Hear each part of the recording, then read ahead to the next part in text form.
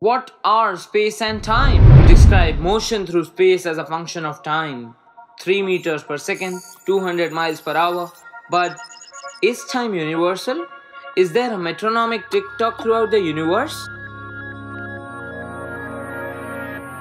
Till 1905, physicists believed that space and time are absolute. But Albert Einstein came up with a theory that space and time are relative and two sides of the same coin, known as the space-time continuum. Einstein's theory of special relativity has two postulates. Let's go to the first one. Intuitively, the world should feel the same in all reference frames moving with a constant velocity. These are called inertial reference frames.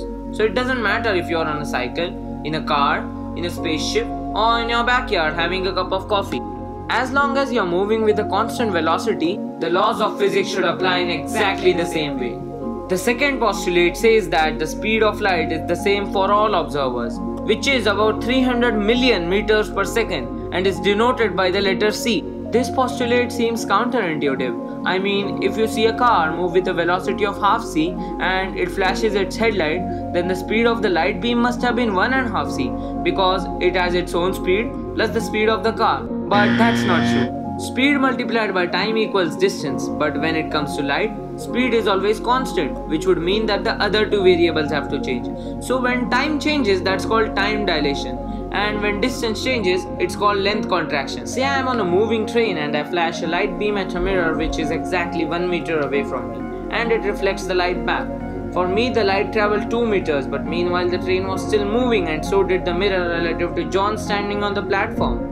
The result is that John saw the light travel diagonally as if its path formed two sides of a triangle.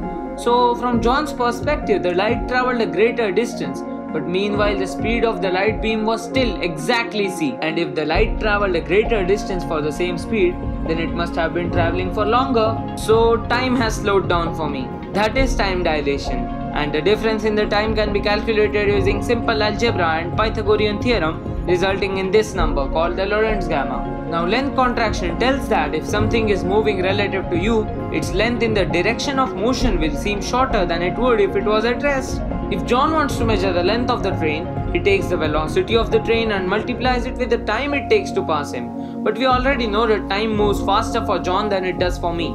So he should measure less time as the train passes him. And as v multiplied by t equals d, so lesser time means lesser length. Length contraction happens for objects moving at regular speeds too. But it's so tiny that there's no way you would ever notice it. All of this is to say that when you start to analyze things that are moving fast, the universe becomes a very strange place.